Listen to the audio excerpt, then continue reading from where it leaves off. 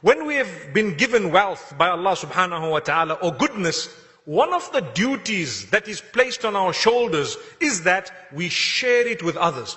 The more you share, the greater the chances of you entering paradise. If I've been given knowledge, there's no point in me keeping that knowledge because I will die with it and no one else will have it. And I'm not talking of something as basic as a cake recipe. The women are quite selfish with those. The last time I asked someone, wow, this was lovely, I wonder what the recipe will be.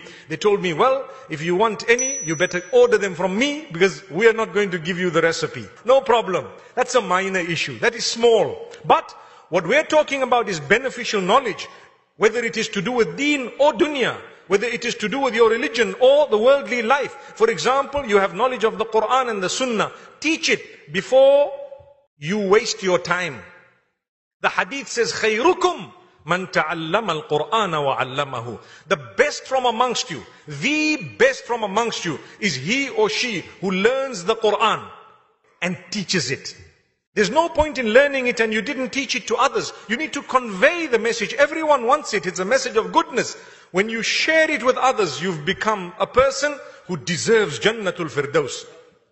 And this is why, even if you've discovered something in terms of worldly living, like you might have discovered or you might have invented some contraption or apparatus or some mechanism, share it with the world. Even if you've charged them a little bit for it, no problem, because it is worldly. But share it. Share it as best as you can, as wide as you can. When you die, someone else will develop it to something else. You created ease for mankind. Trust me, Allah will create ease for you on the Day of Judgment.